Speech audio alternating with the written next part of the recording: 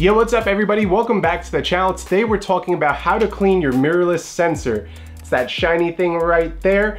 And the one thing I don't like about mirrorless cameras is that the sensor is a magnet for dust and debris. But with a couple easy steps, we could clean it very fast. So let's go ahead and get to it.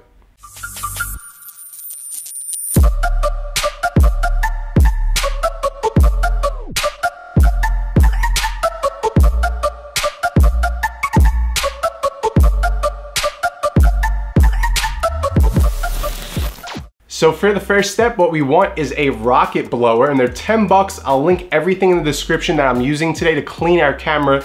And what we're doing is just holding the camera upside down, and we're gonna shoot the air and move it around. Another thing you wanna do is make sure you take your lens and do the same thing. Point it down so debris falls out. Very simple, and that usually removes 80% to 90% of the debris, but sometimes we have some stubborn debris that needs to get off, and that's when the swabs in solution or the gel sticks come into play. The solution is something like this, and so are the swabs.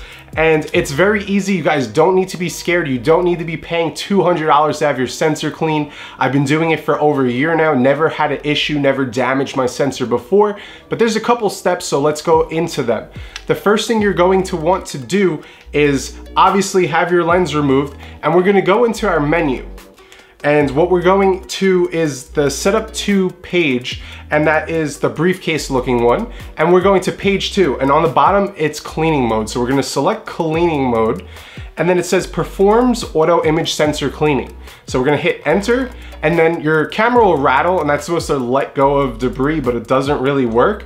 And now it says auto cleaning is finished, turn power off, but don't, leave it on. You can also clean the image sensor manually if necessary. Follow the procedure in the instruction manual. So what happens is when the sensor cleaning mode goes on, it locks up the 5-axis stabilizer. This way the sensor doesn't move around, and now we could put solution on and do our passes with the swab. With the swab, what you want to do is put enough solution on both sides, and I'll be demonstrating this for you guys right now. And then we're going to make a pass from the left, and then we're gonna flip the swab over and make a pass to the right.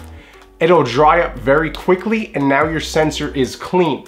Now, sometimes the swabs don't work and they have these gel sticks. I've yet to ever have to use one because the swabs always got the job done for me, but also in the description below will be the gel sticks, the swabs, and the solution for your camera. And what you do with the gel is peel off the sticky, like there's an adhesive and then it's a little sticky, and you just go in and dab the sensor, and that's it, you're all clean. I hope this video was helpful. I know a bunch of you guys have asked me how I clean my sensor. It's very easy. Don't be scared, be gentle, and you guys will have a clean sensor, and then you don't have to go into Lightroom and spot remove all those annoying dust particles.